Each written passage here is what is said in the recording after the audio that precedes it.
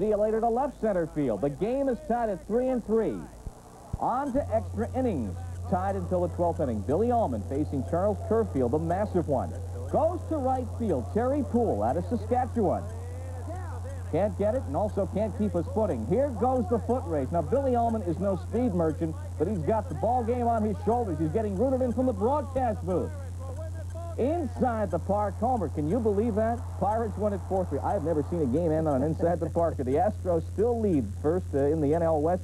Pirates only 2 under 500. Boy, that was something today.